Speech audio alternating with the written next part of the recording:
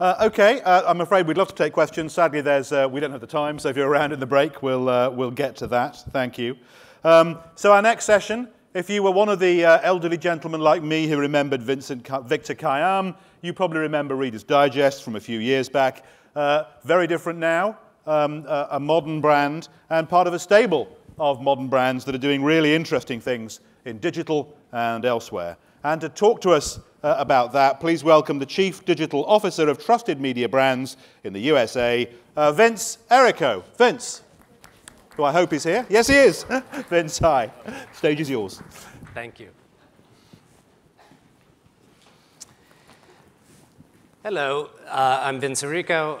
It's a pleasure to be here. I had the great good fortune of living in London very early on in my career, so it's always a pleasure to come back and kind of see what's going on and the changes here. So I'm going to talk about digital media strategies for special interest brands.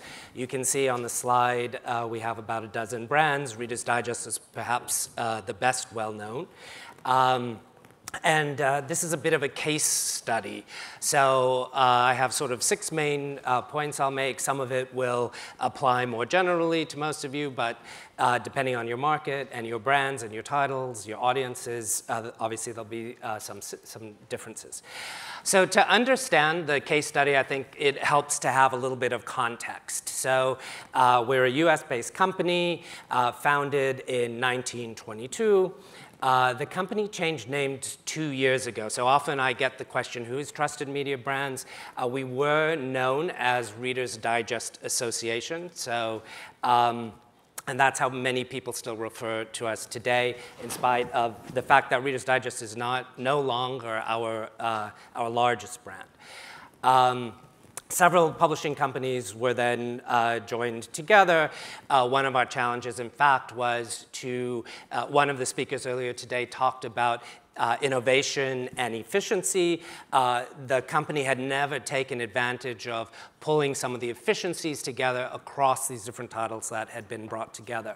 We have a book division. We have 12 different titles. The 4 largest are Taste of Home, Reader's Digest, Family Handyman, and Birds and Blooms. We're in over 50 countries. In the US, we are a top 50 ComScore property in terms of monthly uniques, which is over 50 million. We have over 40 million monthly print readership. And Canada is another one of our very large markets where Reader's Digest and Sélection, which is the French version of Reader's Digest, is the #1 read magazine in Canada. And our Sélection website reaches 15 to 20% of all French Canadian speakers. So we virtually dominate that market. So one of the first things that I did was to look at was we were trying to be, I've been at the company about 2 years now, we were trying to have a digital business without actually having a digital product. So the websites were a relatively flat affair. So one of the first things I did was to just undertake looking at and defining what each of our brands needed to be in the digital media environment.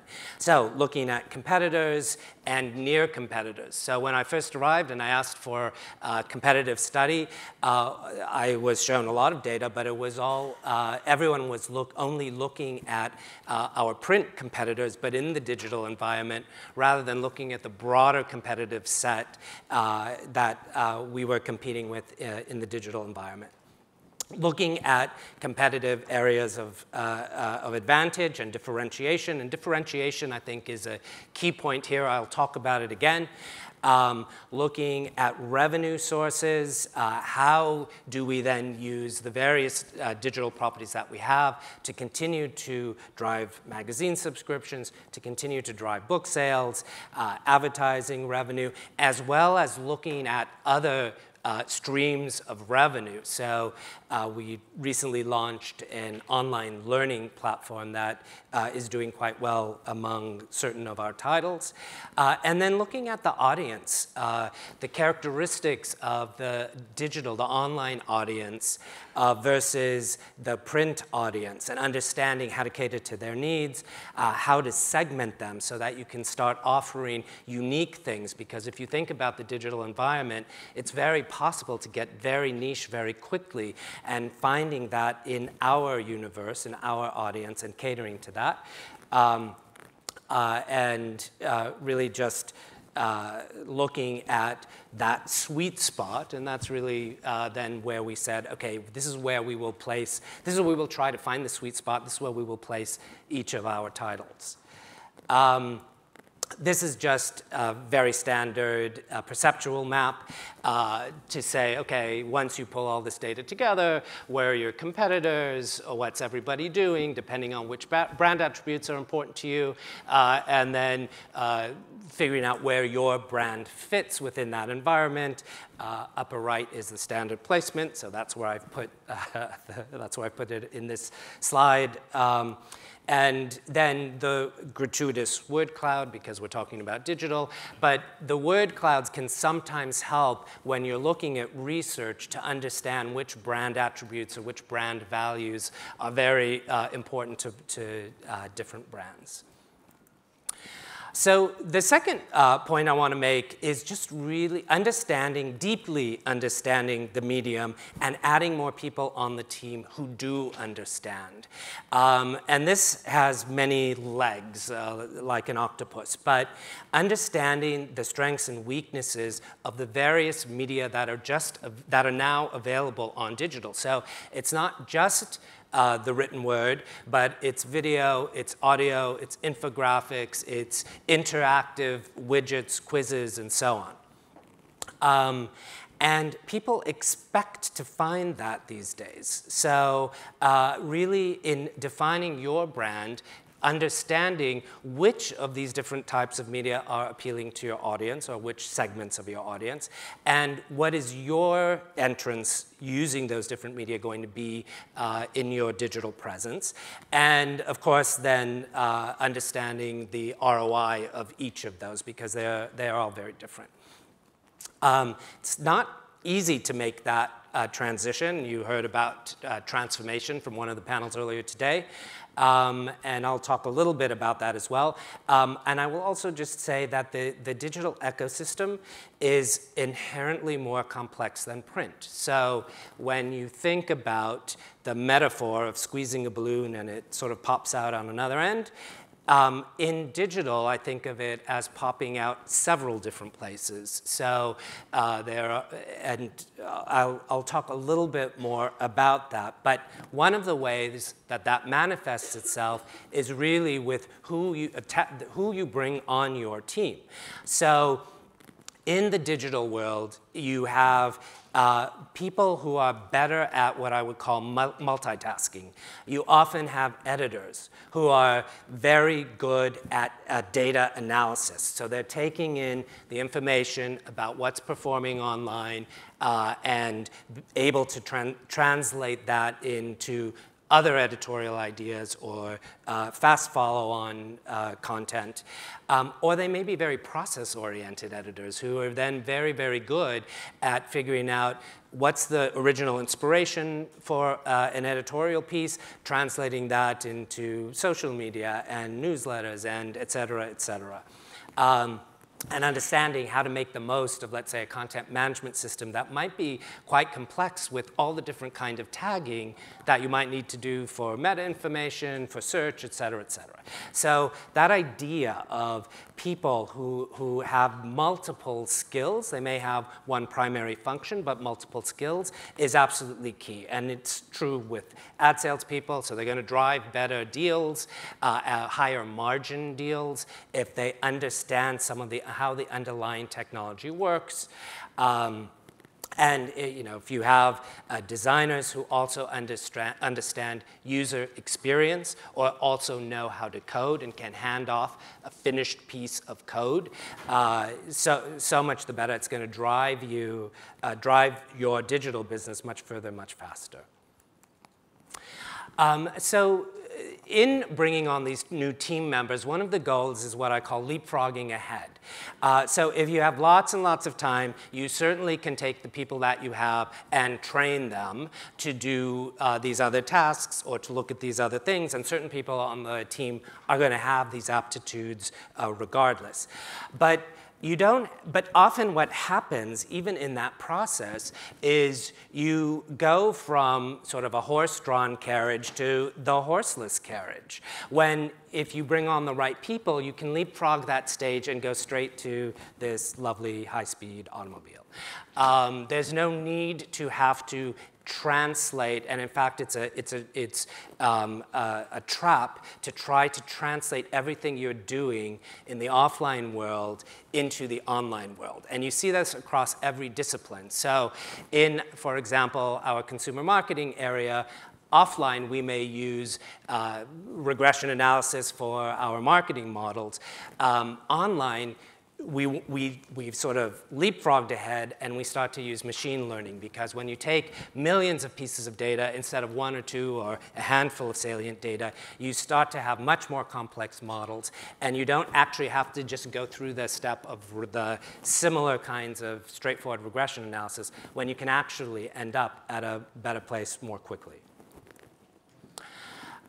This is another sub-point, which is if you're a special interest brand like one of ours, you are very likely to have much, much more exposure on other platforms or other sites than on your own site.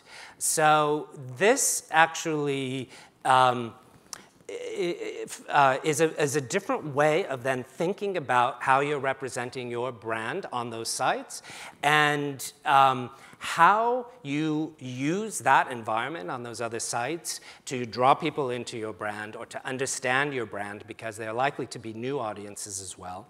And it's really what I call a shift in industry thinking. So I do say I'm in the publishing business, but I really think of it as an audience aggregation business. So we're looking for people who are interested in our topics and may have an affinity for one of our titles, and then we're engaging them wherever they are with our content, and then turning that, finding ways of monetizing that group of people.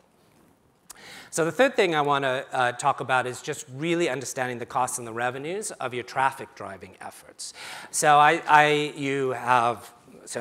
if you're like us, you have videos, you have articles, you have slideshows, listicles, audio, infographics, user-generated content, et cetera, et cetera, et cetera. And I break it down into 5 main sources of driving traffic.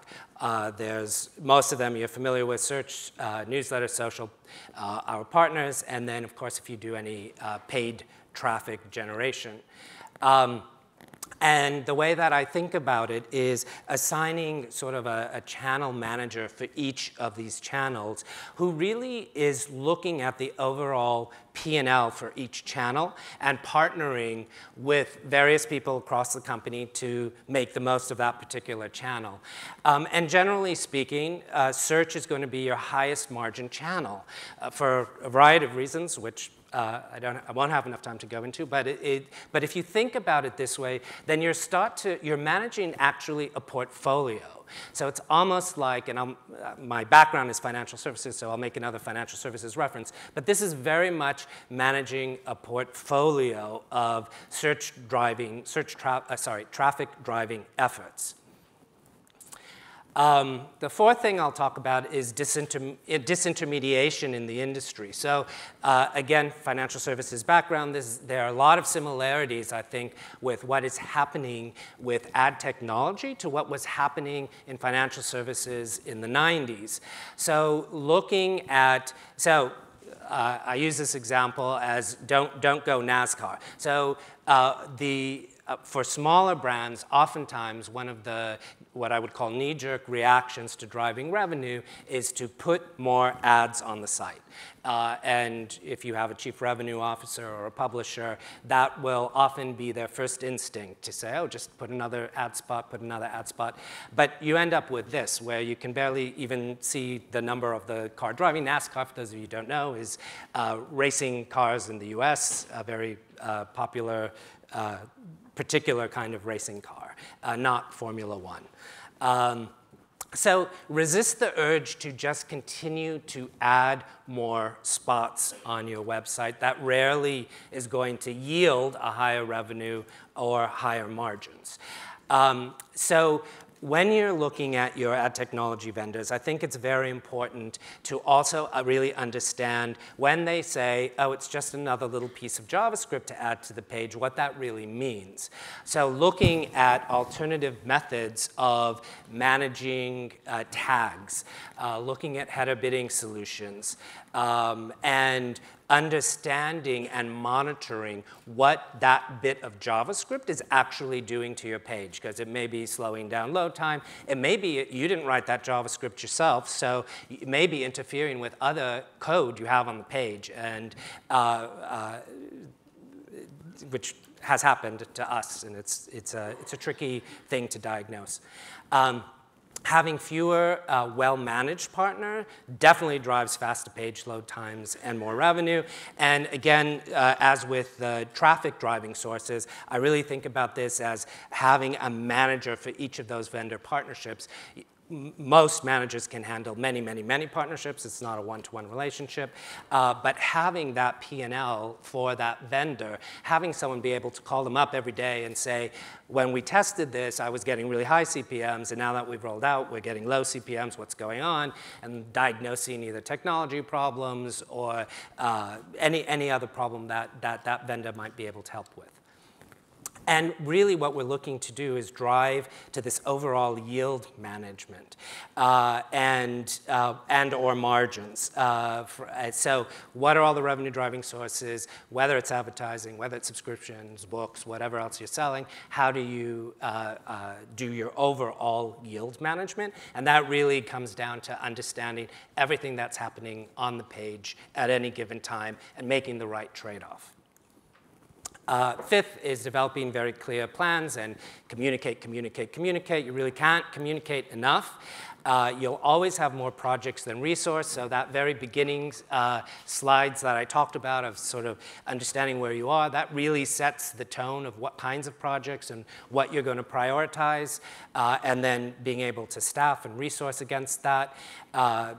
Determining your priorities based on goals and what those dependencies are. So sometimes there's something you have to do before something else, and it's important to make sure you don't skip some of those things or you can't get to the something else.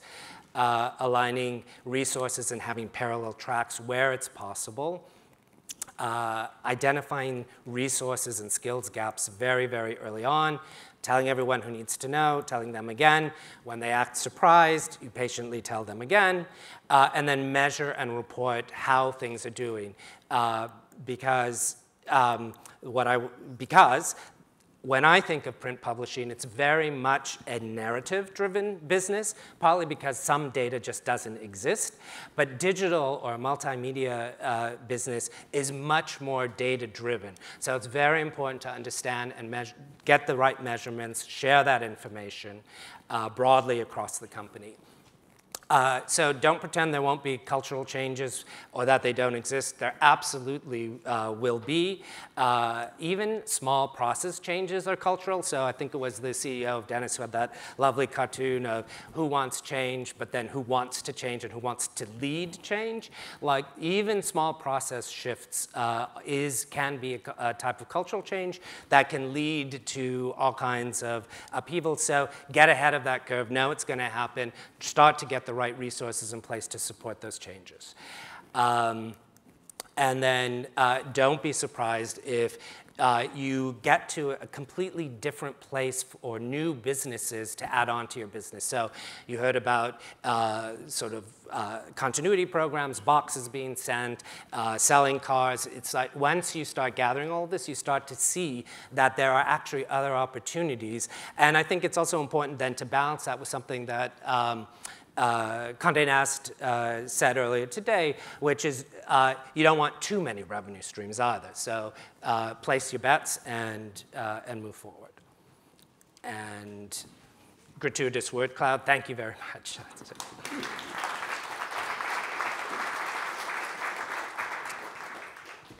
Thanks, Vince. We might have time for one question, if it's, again, a relatively quick one. So do raise your hand if you have a question following that panel. And a quick one from me. You mentioned that the importance of finding the right people, people that can make that leap beyond the horseless carriage. How difficult a process has that been? And were you looking for people that had media exposure already, or did you need to go outside of media to find people that could think in that innovative way?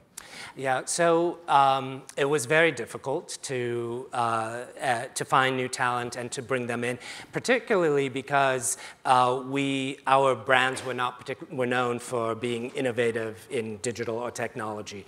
And we did go out of the media field to try and find people to bring them on board. And also just to, sometimes it helps to have a different industry perspective and bringing that perspective, a way of solving problems to our company.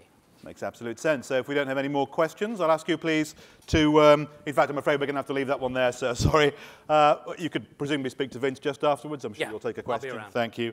Can I ask you please to thank Vince very much? Thank you. Okay, if you're main stage, strategies for taking web native brands global, you're here. We have a very short swap over break. And if you want strategic roadmap, that's around the corner. There is no third track for this next session. So just take a moment to reorient yourselves, and we'll restart here in just a couple of minutes. Thank you.